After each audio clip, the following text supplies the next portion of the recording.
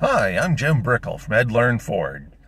Today I'm sitting in a 2023 Ford F150 XLT. What I'm about to tell you will also work for the 2022.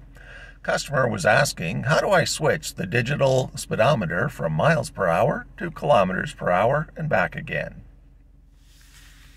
So we go to the right-hand side of the steering column and we hit the menu button.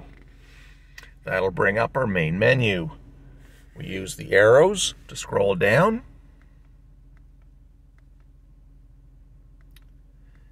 And we get to settings. Hit OK. And look at that choice. Speedometer and miles per hour. Hit the box. And we're all set.